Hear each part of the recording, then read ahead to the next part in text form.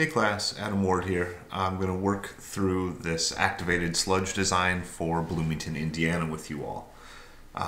As you can see on the screen, we've got lots of given information here. So information about the population and the BOD that we are producing. That's our load, a permit that allows us to discharge about 20 milligrams per liter. Bracketed in purple are all a variety of indices that you would either get from a laboratory study or you would use typical values from a design manual. And then down bracketed in blue are design guidance, so a safety factor on the mean cell residence time and the mixed liquor volatile suspended solids concentration, or the amount of biomass that we want to have in our aeration basin.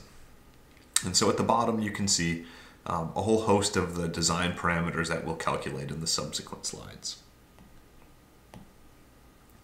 So sketching out what's going to happen here, first with discharge inflow of 1,609 cubic meters per day.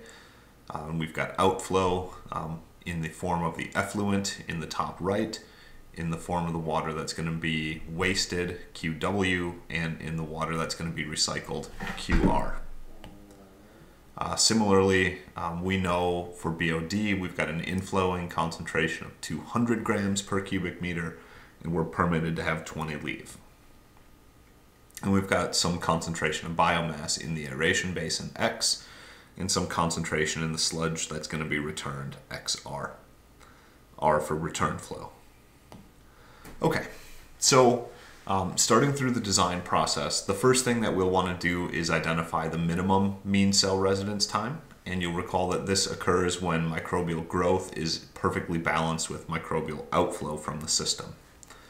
And the design equation we have is here, 1 over that mean cell residence time equal to the yield multiplied by a variety of the other parameters. And we've got that microbial death rate, KD, subtracted. And so we can go ahead and plug in values that were given. Yield of 0.6 grams of volatile suspended solids per gram of BOD.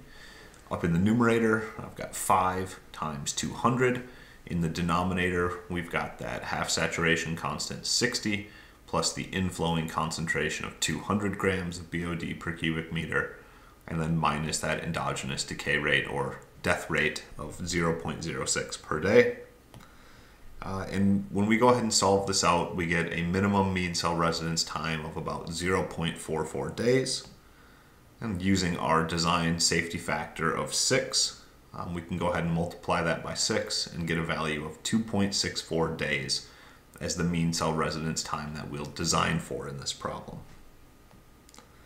All right, next we can think about the aeration basin volume. And what you've got here is the food to microorganism ratio. And that's got a volume in it, but in order to be able to solve this equation, we need to get that food to microorganism ratio. We're going to get it from the equation I've listed here in green. So we can go ahead, excuse me, plug in a variety of known values. So 1 over our design mean cell residence time equal to the yield multiplied by that unknown food to microorganism ratio. We've got the difference in BOD concentrations from the influent to the effluent, divide by the effluent concentration, and we've got that endogenous decay rate or death rate. We can solve that out for a food to microorganism ratio of 0.081. Okay, so back up to where we started, 0.081 is equal to the inflowing BOD concentration times the discharge divided by the volume multiplied by the concentration of volatile suspended solids we'll have in the aeration basin. A little bit of algebra and we get a volume of 1,324 cubic meters. The next question was to find the biomass concentration in the return flow. In other words, in that secondary clarifier, when everything settles to the bottom and we're pumping that sludge out to return it, what will be the biomass concentration in that sludge that we're returning? And that's 1 divided by the sludge volume index. That's an empirically determined term. We were given that in this case. And I'm going to go ahead and do some unit conversions to turn this into grams of volatile suspended solids per cubic meter. And you'll notice it's in milliliters up above. So just a handful of conversion factors in there to get us from grams per mil to grams per cubic meter. All right, so the next question is about the return flow rate. So both how much is it, QR, and what fraction of the flow through the system will be recycled, capital R. And we'll solve for that capital R first. And we've got an equation here that relates the mean cell residence time, theta C, to the hydraulic residence time in the numerator, and then down in the denominator 1 plus that percent minus that percent multiplied by the ratio between the volatile suspended solids concentration in the return flow, XR, versus that in the aeration basin, X.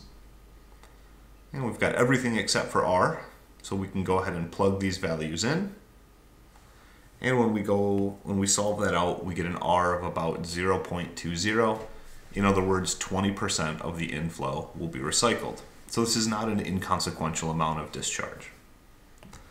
If you actually want the volumetric flow rate, well, we can just go to the definition of what that R would be. And we can find that 20% of the inflow represents about 322 cubic meters per day. So a pretty substantial amount of discharge being cycled back through the system. Sludge production rate. So this is going to be pretty important for us. This is going to let us know how much sludge or how much of that biomass is going to be settling in the secondary clarifier every day. And that's going to determine how we have to deal with that in subsequent steps, which we'll review in the future in this class. So sludge production rate, PX, is a function of discharge, yield, and the BOD removed in the numerator, and then 1 plus that mean cell residence time multiplied by the death rate or endogenous decay rate in the denominator. So we've got every term that we need here. We can go ahead and plug in the flow, the yield, those two BOD concentrations up in the numerator, and then the denominator 1 plus 2.64, our mean cell residence time, multiplied by the death rate. And when we do so, we find that we're producing about 150,000 grams of volatile suspended solids per day, or about 150 kilograms per day. So that is helpful to us because that lets us know the amount of sludge that we're going to be producing, and the next some related steps in our wastewater treatment plant will be to process that volatile suspended solids. So the output or the waste from this step is becoming the inflow to the next step in our system. Now, we know how much sludge we're going to produce. That has assumed that the biomass would be able to process that BOD. And so what we're going to do on this slide is confirm that there's enough nitrogen and phosphorus present in our wastewater. So everything we've done so far has been about BOD, really about organic matter expressed as the equivalent amount of oxygen that gets consumed. Just to make sure that we're not inhibiting growth in any way, we just use an empirical estimate here, and these are based on stoichiometry and typical nutrient ratios that we find in these microorganisms.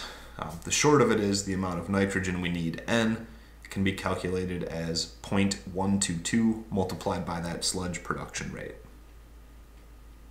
That's an easy calculation. We find that we'll need about 18.3 kilograms of nitrogen per day. That's going to be accessible to those microbes.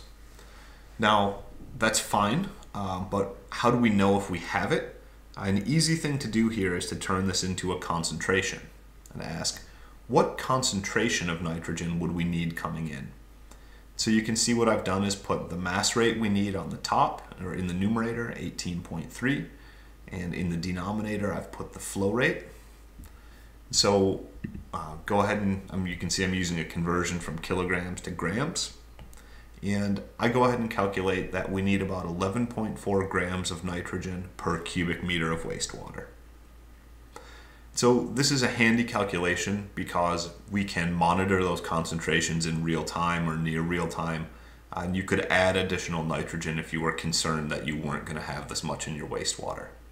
For a municipal wastewater system, this will really not be a concern. Nitrogen in the waste that's arriving at the plant tends to be more than sufficient to meet that need. But if you were in a situation where you were receiving, I don't know, high carbon, low nitrogen waste from some kind of specialty process, for example, or if you were, I don't know, putting this together for aquaculture and you weren't sure if the waste from your fish were going to have enough nitrogen, then this would be the sort of calculation that would be very informative for you.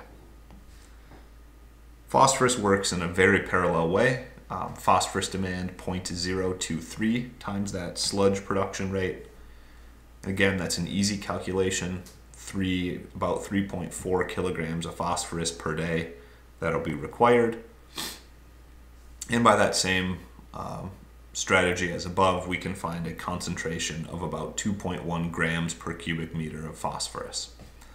So again, these are necessary checks to make sure that the microbes who we have been assuming will flourish and consume all of that BOD, we want to make sure they actually have all of the ingredients that are going to be necessary. So we'd like to have more nitrogen and more phosphorus than are shown on this slide to ensure that it's really BOD that is limiting and that gets consumed to the extent possible. All right, that's N, that's P. One last thing to calculate will be the oxygen demand. So in other words, if all of this BOD is getting consumed, how much oxygen is it actually taking? We need that information so we can design properly for the aeration of the basin itself. So we can bubble enough air from the atmosphere through it to deliver the oxygen that those microbes are going to need. And again, this is a sort of an empirical approach. Discharge multiplied by the difference in BOD concentrations times 1 minus 1.42 times the yield. And then you see that second term where we're going to add that 1.42 multiplied by the decay rate or death rate, the concentration of microbes or VSS that we have, and volume. And just to sort of put it in simple terms, that first term on the right hand side, that's about the consumption of BOD in the water column. And then that second term that starts with a 1.42, that's really about the volatile suspended solids themselves, because of course they're going to those are microbes, they're going to die, they're going to decompose, and that decomposition will also be requiring oxygen. If we're not accounting for that, we could starve the system of oxygen and actually stop it from processing BOD, which is the whole reason we're growing all these microbes in the first place. So again, it's a necessary calculation, but it isn't a particularly difficult one. We've got all of the different information we need at this point.